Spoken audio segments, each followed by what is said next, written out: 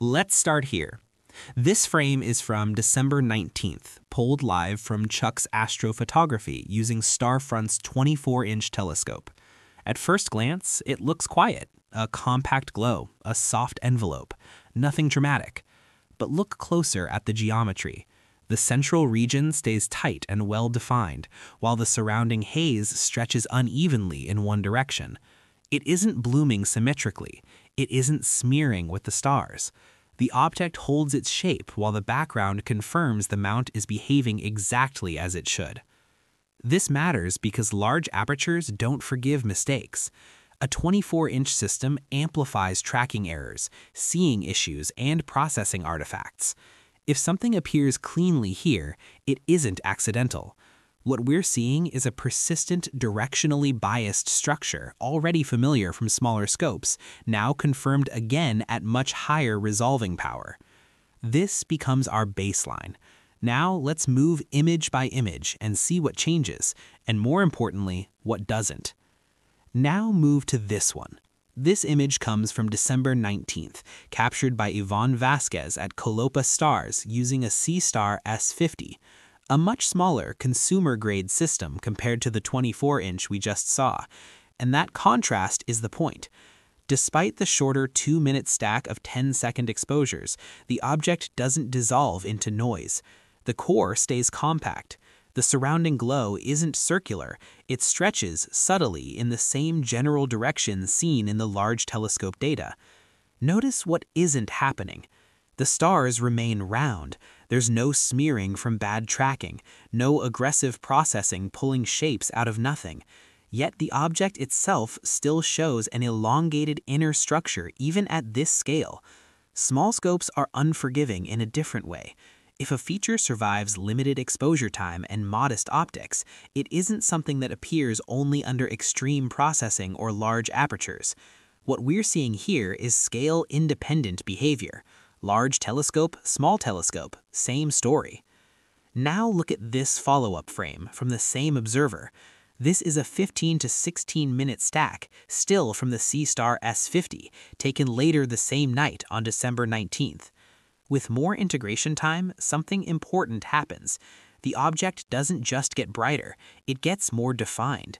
You can clearly see the inner regions stretch into a narrow, elongated shape with a brighter condensation at one end and a softer extension trailing away from it. The surrounding glow isn't symmetric, it has a preferred axis. Meanwhile, the background stars tell a different story. They stay round, they don't smear, they don't stretch in the same direction. That rules out wind shake, tracking error, or stacking artifacts. What this frame adds is temporal reinforcement. Same instrument, same night, longer exposure, same orientation. If this were noise or a processing illusion, longer stacking would blur it out.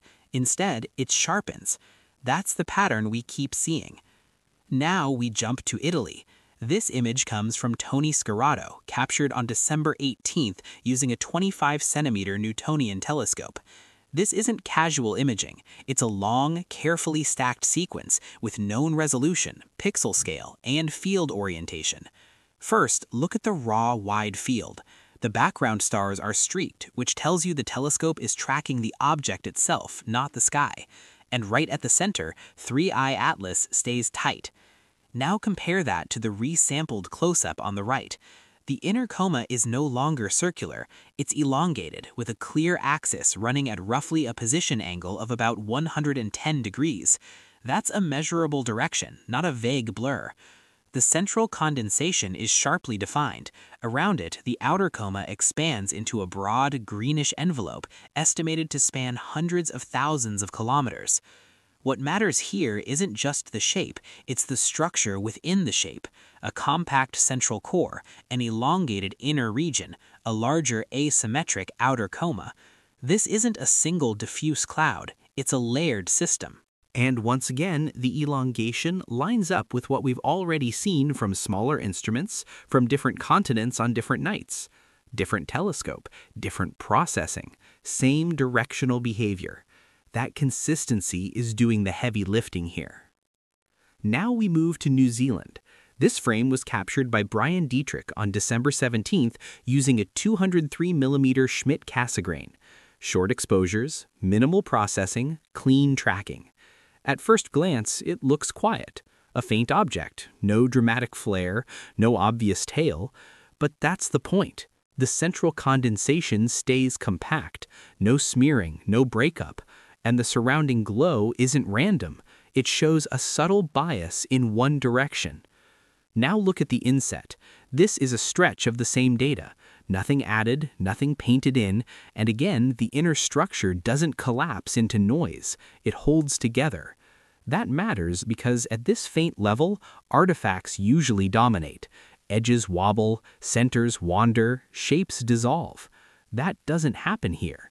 Instead, the core stays locked, while the surrounding material shows the same preferred orientation already seen from Italy and Hawaii.